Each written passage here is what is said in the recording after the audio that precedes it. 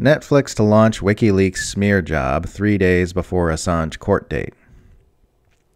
Netflix will begin streaming a brazen hatchet job on Julian Assange and WikiLeaks for its American subscribers on October 24th, just 3 days prior to a significant court date in Assange's fight against extradition to the United States on October 27th.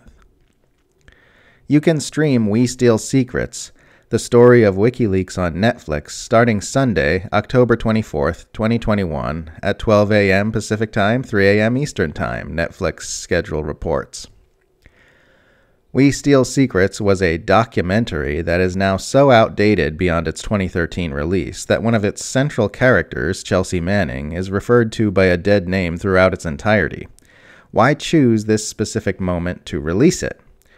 Well, it doesn't make much sense at all if the timing wasn't deliberately geared toward damaging Assange's reputation in the nation whose government is trying to extradite him for exposing its war crimes.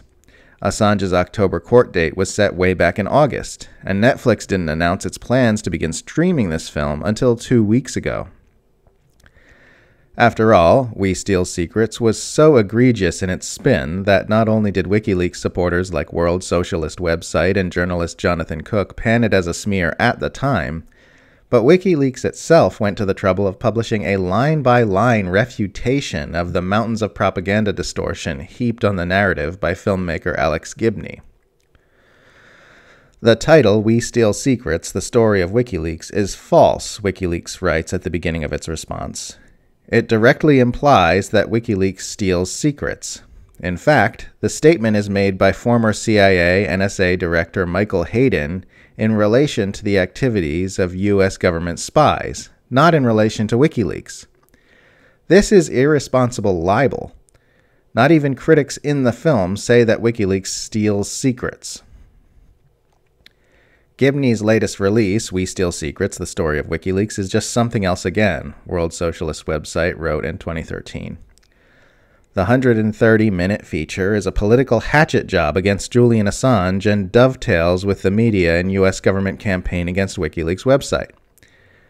Whether Gibney has shifted to the right or simply revealed the fatal limitations of his liberal oppositional views is a matter for a separate discussion. In any event, his newest work is an effort at disinformation. The job of a good documentarist is to weigh the available material and then present as honest a record of what it reveals as possible. Anything less is at best polemic if it sides with those who are silenced and weak, and at worst propaganda if it sides with those who wield power, critiqued Jonathan Cook at the time. This would not be the first time Netflix has helped circulate narratives that advance the interests of the U.S. empire, or the second, or the third. Having already run blatantly propagandistic documentaries advancing imperial interests in nations like Ukraine, Russia, Egypt, and multiple ones about Syria. Netflix has also signed deals with the Obamas and with British royalty.